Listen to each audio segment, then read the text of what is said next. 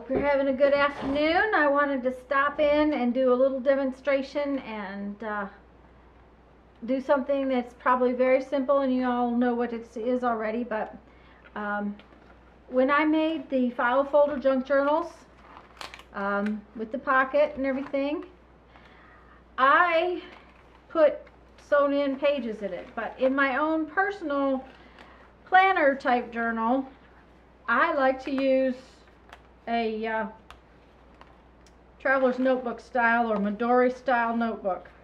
So I wanted to stop in today and show you what it takes to put this together so that you have a traveler's notebook type journal.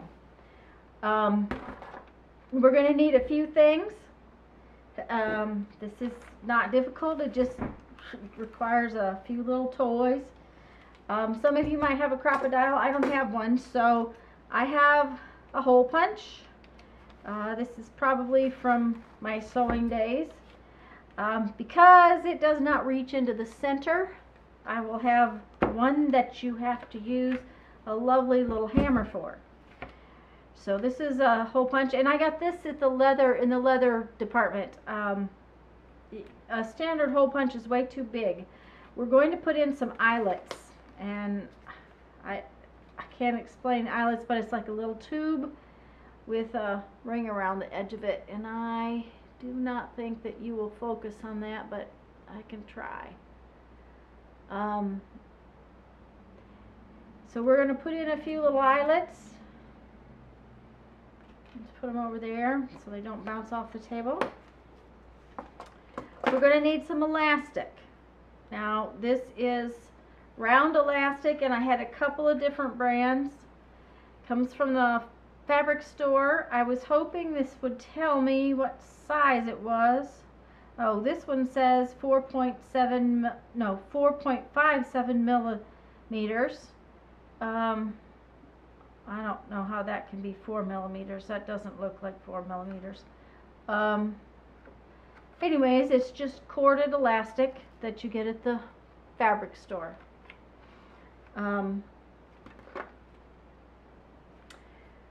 We're going to need some scissors, of course, to cut it.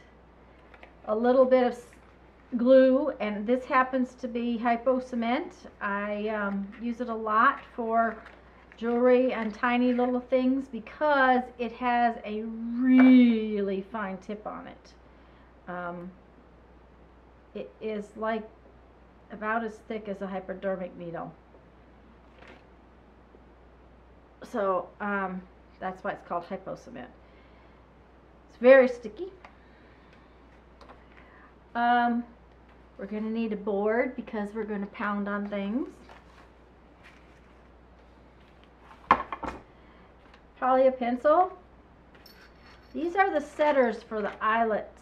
They have a couple of different pieces. And I'm going to use something that's kind of odd. These are, they call them leader sleeves, but I call them crimp tubes. They actually come from the fishing department. They're great big, and they will allow you to put 2 pieces of this elastic through it. And these are crimp pliers. These are just like jewelry crimp pliers, but they're big ones for the big fishing leaders. I'm also going to use a little piece of fire line. You could use something like dental floss. This is just really strong thread, and to get the elastic through the little crimp tube, sometimes you have to pull it, and of course a ruler. So let's get started here. I like to have 4 elastics. So instead of just 2 elastics, I put 3 holes, top and bottom. It allows me to have 4 elastics, and then I'm going to put 2 in the center for my closure. So we'll start by measuring. And this is a ruler that starts at 0 in the center on this side and goes 1, 1, 2, 2, so that it works out from the center. It's really nice to have. It just makes it easier to find the middle. I've got it. It's about not quite 4 1/2, 4 3/8 each direction. Yeah. So we're going to put 2 dots in the center of the spine for our 2 holes.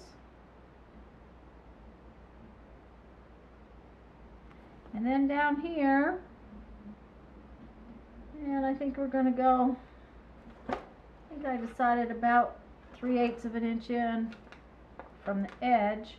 We're going to put one right in the center.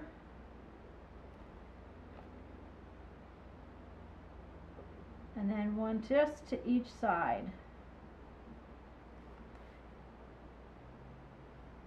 So that we have a total of 4 holes, or 3 holes in the spine. Now we're going to punch the holes, and I've got this set up with the smallest punch.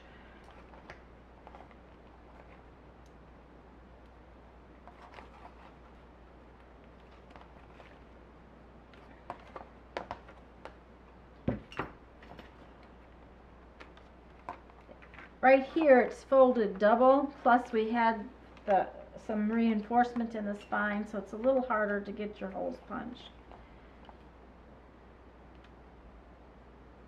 You don't want to get them too close to your other hole because you've got your little pieces that have to fold out.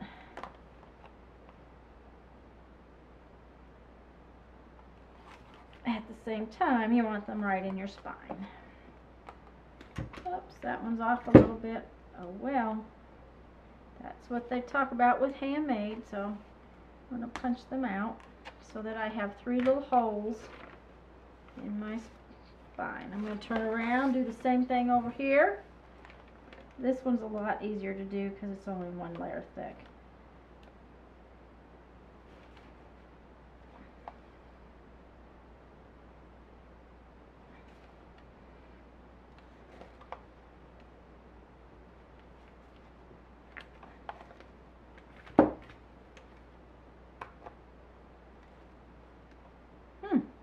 Okay. Apparently didn't squeeze tight enough. Sometimes it helps with this thing if you squeeze and do a little twist.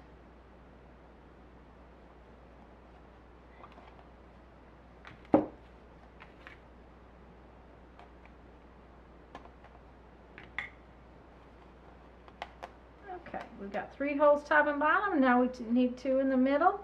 Now those 2 in the middle, like I said, I'm going to have to use my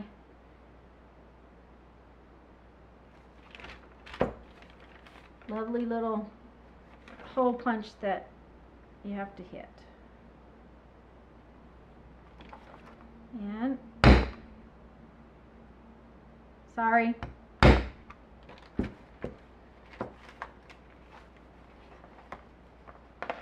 Sorry for the banging. Yeah.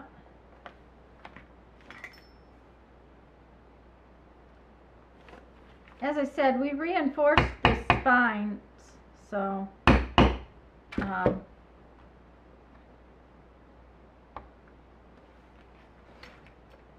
oh, plus I've got decoration on the back side, so you can't, it's not going through real well. So I'm sorry for doing this so loud.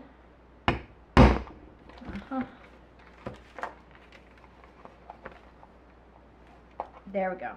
Now then. Now, oh, I forgot something that I like to use when I'm setting eyelets. This is an odd little thing, but really makes it easier to put the eyelets in.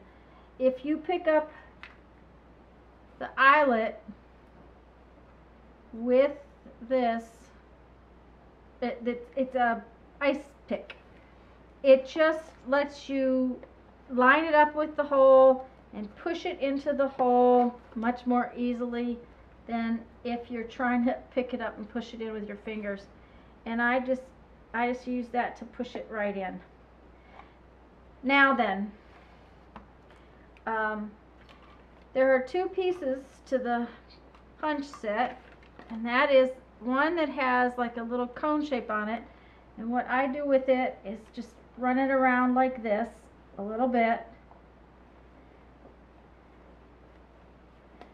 And that just kind of helps to push out the beginning of the eyelet. And then of course, and I'm sorry for the noise, you have to hit these.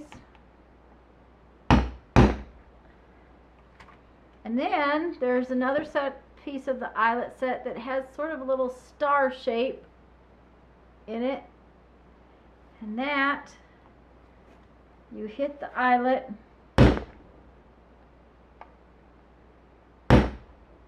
and it will flare it out. Now both of these need to be hit again, but I don't want to keep pounding on things with you on camera. So what I'm going to do now is I am going to go and put all the eyelets in off camera so that you don't have to listen to me pound on things. I'll be back in just a few minutes. Okay, I'm back. Now then, I'm not sure if you can see how the eyelets split. They look real round and smooth on one side, and then they have like a little split in them on the other side. So the eyelets are all in now, and we're going to make, first we're going to make the closure part. And I just figure out how much I want of the elastic, and you always want to give yourself a little extra because while elastic stretches, it's also hard to work with if you have not enough. So I'm going to give myself about that much extra. I'm going to trim off this fuzzy piece. Okay, and that's going to be my closure. But now I want my closure to have the, where it's tied together in the inside. So I'm putting both ends through holes from the outside. And I have these two little pieces. And I'm going to take one of my little crimp tubes and slide it on there. And then I'm going to take a piece of this fire line, and the reason I use the fire line is simply because it's strong.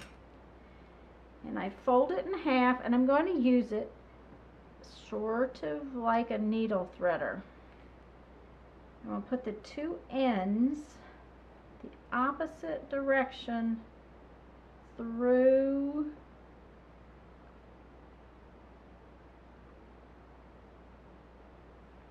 the crimp tube. So I have a little loop over here. Let me pull it a little further. See this little loop right here? And I'm going to put this end through there. And this will give me, now they make dental floss threaders. I just don't happen to have any of those. And that might work too. So then I'm just going to take that and I'm going to pull that little piece, the end, through. Ouch. It's hard on your fingers, so if it happens to be hard on your fingers, get yourself some pliers and use the pliers to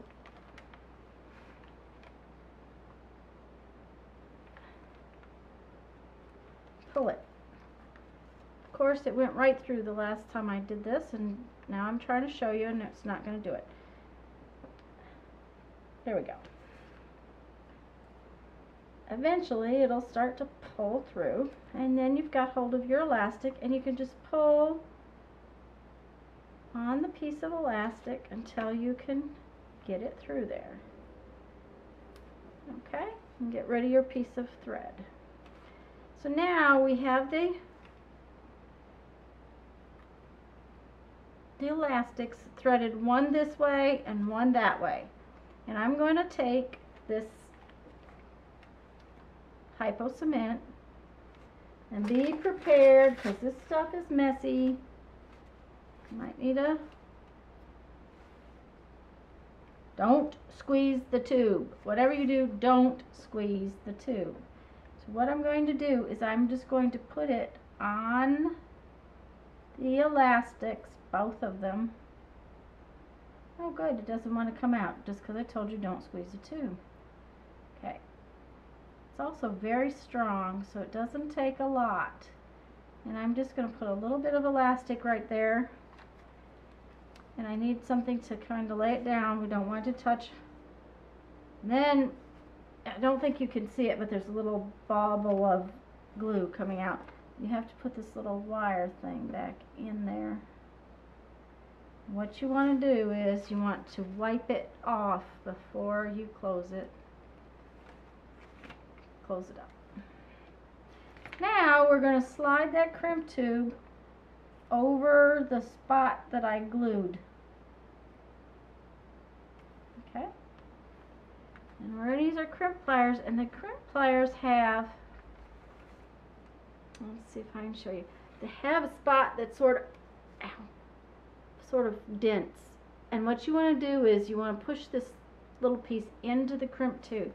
It sort of folds the tube in half. And frankly, I should have gotten the bigger crimp pliers because these are hard to do. But you just squeeze it down.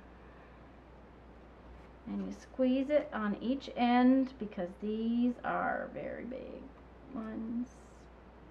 And you squeeze it.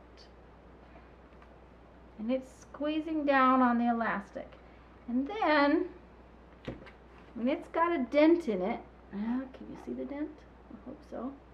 When it's got a dent in it, you roll it sideways and squeeze it again.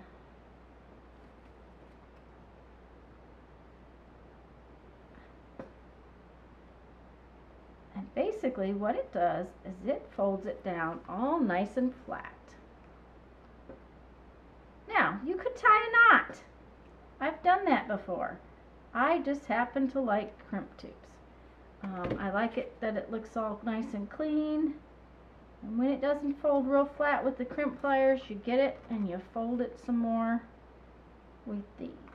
Now remember, you've got your hypo cement inside there too, so not only have you pinched down on the elastic, you can yank on this elastic pretty hard. And then the glue's going to dry, and so then I just cut off my little extra pieces on each side, being careful not to cut off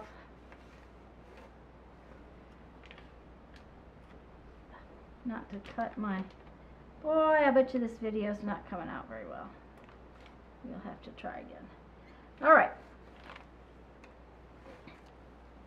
So that now is going to pull down, make a nice little neat closure. See how pretty and neat it looks inside? And we have our closure on the outside.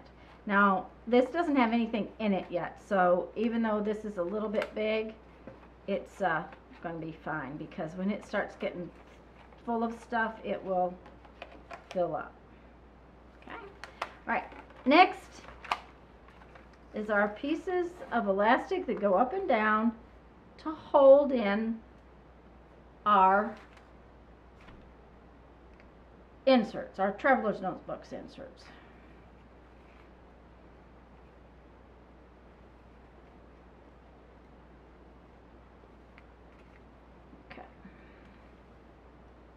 Okay, we're going to, I forgot. We're going to go out through this middle one and back in through this outside one. Out through this one and back in through this inside one.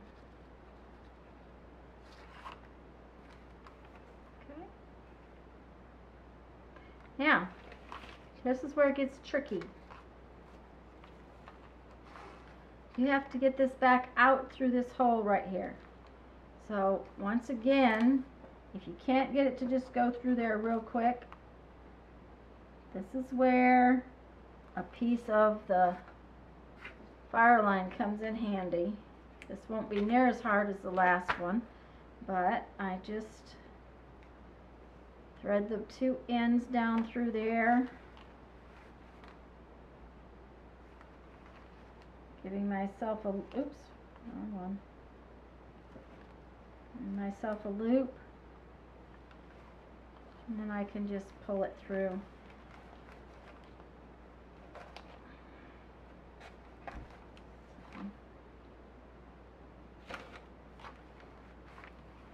So now you see I've got two.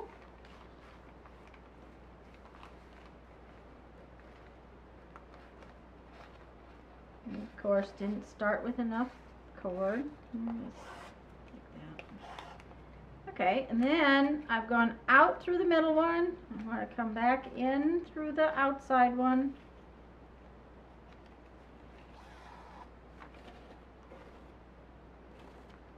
Out through this one, and I have to come back in through the middle one up here. So there again, if I get my sometimes a fresh piece of fire line really helps. There again, those dental floss threaders would be very nice, and I just didn't have one.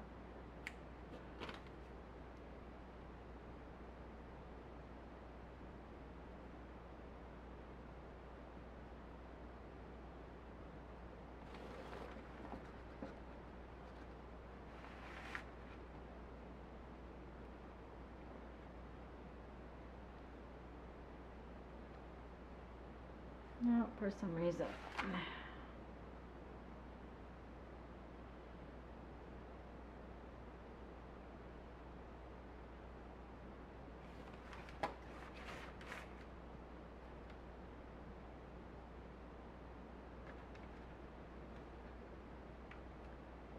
Okay, pull this little end through my little loopy.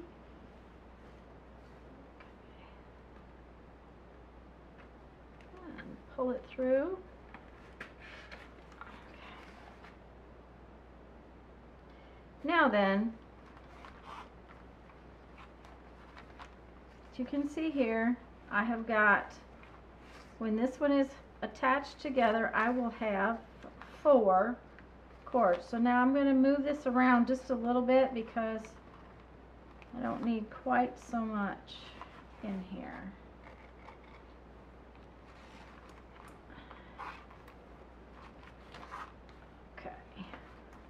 Now, there's always a discussion about how tight do you want these. You want this snug, but you don't want it bending your cover. If it's pulling your cover all to heck, it's just wearing on your elastic. You want it snug. You see, it's snug on the outside. There's just 2 little things, top and bottom here. And this is where we're going to put another crimp tube. And what I'm going to do is stop the video and get it tightened, zoom way in. So I'll be right back. Okay, hopefully if I can keep this in frame, you'll be able to see what it is that I'm doing this time instead of not being able to see. I'm going to thread one end of the elastic through the crimp tube. I'm going to take my piece of fire line, and I'm going to take the 2 ends and put it the opposite way through the crimp tube.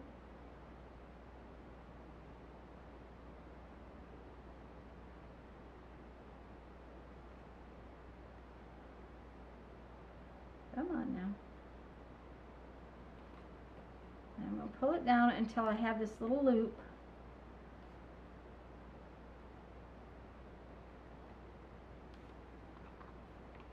And I'm going to put my elastic through that little loop, and then I'm going to pull on the fire line. And now I'm just going to hold the crimp tube and pull that fire line. It will pull the elastic through there. Okay, so now I have,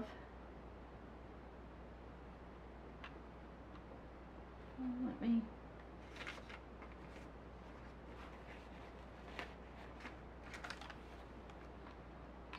show it to you. There we go.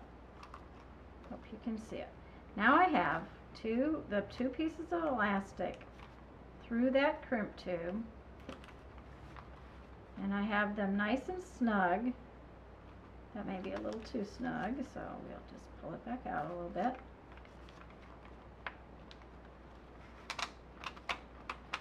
Okay.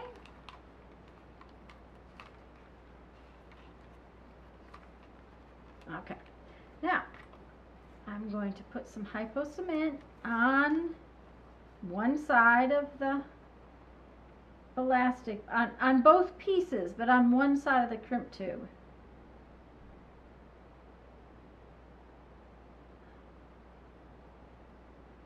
And I'm giving it a reasonably good amount. Okay. And then I have to get this back in that thing. This is, I swear, using this glue, the hardest part is closing the cap. There we go. And then, like I said, you want to wipe off any extra glue that's on there, otherwise it'll just glue itself shut. Okay, and shove it on down. Then we're going to slide the crimp tube down over the glue. Okay. And we're going to put crimpy pliers on the crimp tube and squeeze.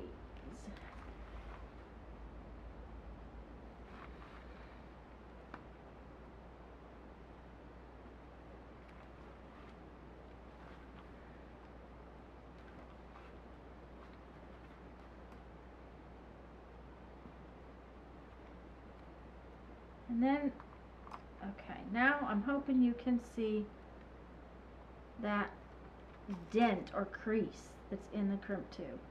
And at this point, we turn it sideways, and we're in the wrong spot.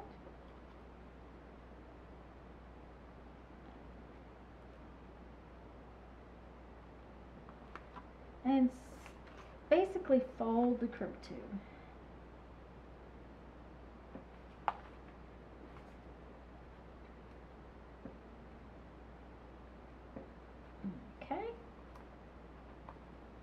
And I like to come back with these and fold it some more.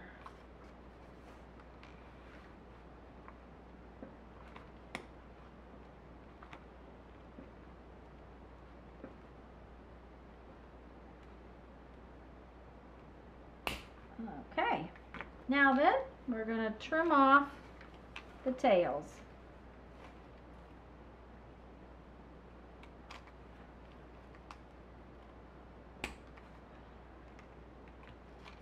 And we're all done. We've just turned our file folder cover into a traveler's notebook cover that we can add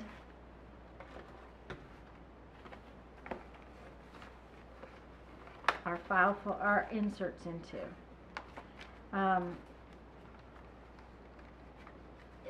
Whether you use it as a mixed media art cover or for your planner or notes, whatever you use it for, it makes a great traveler's notebook cover. Excuse me. If you like this video, and I'm sorry this one was hard to see, but I gave it my best. I hope you liked it. I hope you will give it a thumbs up, and I hope you will subscribe to my channel. Please, please let me know if I can do anything better. Constructive criticism is always a good thing in my family. Thank you very much for stopping by. Please stop by again.